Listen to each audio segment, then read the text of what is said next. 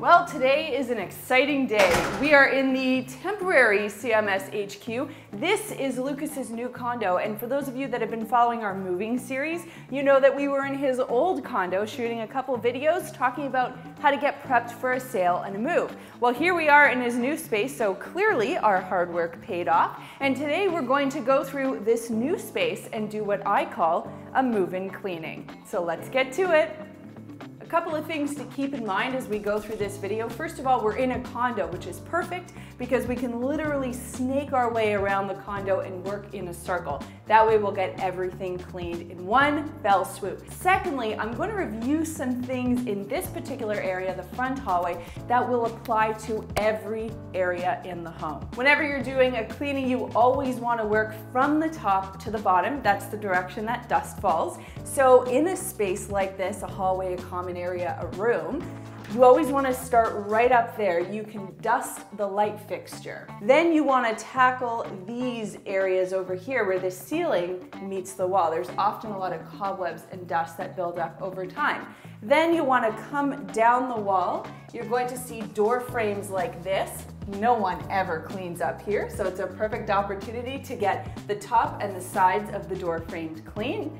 You also want to give any points of contact, so locks, handles, light switches, anything like that, you want to clean and disinfect those. Finishing things off in a space is giving the baseboards a nice cleaning. If they're not too bad, you can just use a broom or a flathead mop to do your baseboards. If you really need some work, you can wipe them down with a cloth sprayed with all-purpose cleaner. I'm here in one of Lucas's new bathrooms, and it's not that new because somebody else was using it before he's going to be using it. And that's often a concern for a lot of people. Kitchen and bathroom, usually the most squeamish places, and that's why it's so important to give it a good, thorough cleaning. You'll notice an ongoing theme. I'm always going to work my way from the top to the bottom. So in the bathroom, we're going to start with any light fixtures and overhead exhaust fans, which by the way is going off as I speak. What you're going to do is take a vacuum with a vacuum brush attachment, make sure your light is off. You're going to give a quick vacuum to make sure you get all the dust and cobwebs off, and then you'll do the exact same thing for the overhead fan. Moving right along, we'll cover off the mirror. It's obviously a great opportunity to give that a clean. Then we're going to tackle the sink, and you want to treat this with a good heavy-duty cleaner. Make sure you get everything nice and clean. Consider giving the drain a clean as well if you notice any odd smells or if it's not draining properly. Good opportunity to clean the faucet, and if you notice any mold or mildew, you can treat that with a mold or mildew cleaner. Leave it for 24 hours, scrub it off, and it should be good. Finish this area off by spraying the interior of the cupboards and drawers, letting that sit for about 5 minutes or so, and then giving it a good wipe. Right over here, we have the toilet and the tub, very important areas that need some TLC.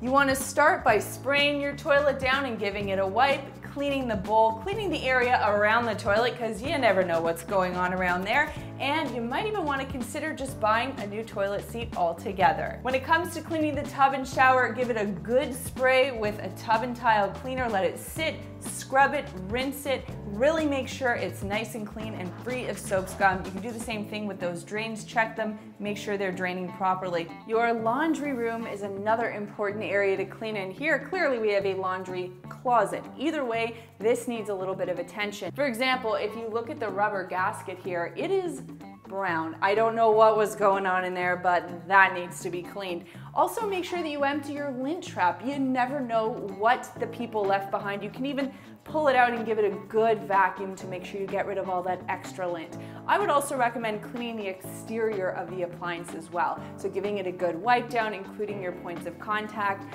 the top, the side. You always find this detergent, and stuff dripping down the side. You really want to make sure that it's in good tip-top shape. Welcome to the master bedroom, and as you can tell, there's quite an echo in here because they're waiting for their new floor. So we're not going to spend too much time in here, but remember, we've already talked about how to clean all of the general areas in the bedroom anyway. So the one thing the bedroom has that a lot of other places don't is a closet. Now this one happens to have a walk-in closet. Closets are really important to clean out. They harbor so much dust and we rarely empty them all out. So this is a great opportunity to dust not only the ceilings and the corners, but also any of the shelves, the undersides of the shelves, and those little tiny corners at the ends of your closet. The baseboards get super, super dusty, and the floors. So in a condo, your living room, dining room, den, office, media room, basement, all get condensed into one space, and that's where we are right now. So we'll start over here with the windows, and having a step ladder is really important for safe and effective window cleaning. When it comes to cleaning your windows, we've talked about how to do this a million times, so I'll link videos for you down below. The thing you want to really keep in mind is to also clean the frames, because that often doesn't happen. And clearly he bought a place with a beautiful view, so you want to see what's going on out there. You also want to remember to give your window coverings a good cleaning. So that includes the top valance, as well as treating your window covering the way it needs to be cleaned. Now we do have videos on that as well.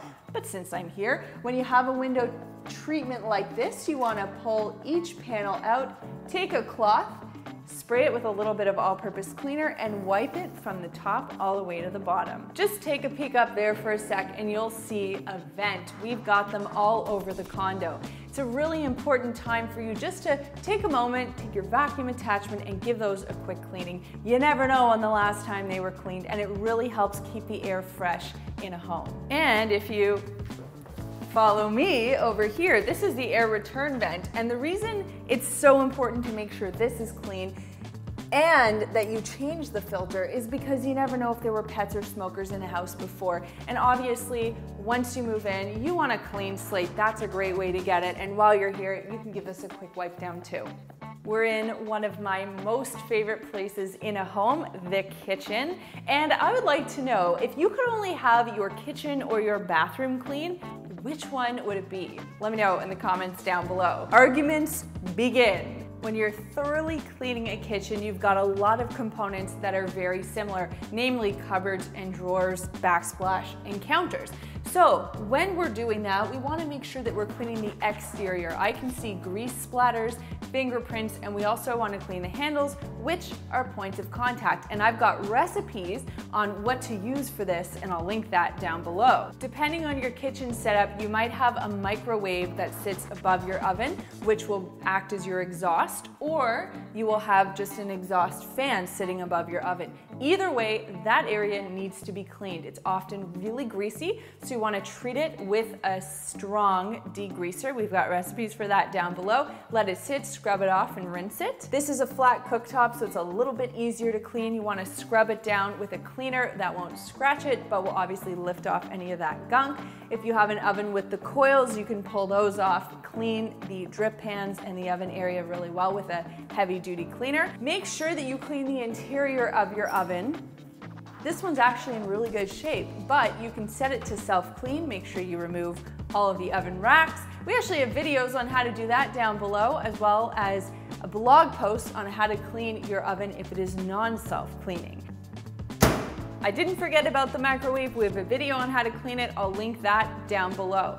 Over here, we've got this general area, the backsplash and the counter. Obviously, you're gonna see that throughout the kitchen. Quite simple to clean. You just want to use a heavy-duty cleaner and take into consideration the type of material that it is. Obviously, if it's natural stone, you don't want to use anything that could potentially ruin the finish. So find something that's gentle. We have all of our recipes. I will link those down below for you, but make sure you give it a nice, thorough cleaning. This ongoing theme of we have a video for it is indeed true, but we do have a video on how to clean your kitchen sink. It's really important that you get it nice and squeaky clean. This is an important place in your kitchen.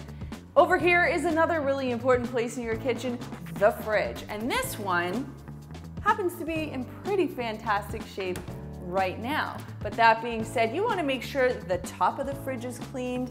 The gasket, which is that little rubber area, you want to make sure that's cleaned as well. You want to make sure your freezer is cleaned. We've got a video on how to do this, so don't you worry, I'm going to link that down below for you too, but the fridge definitely needs some TLC.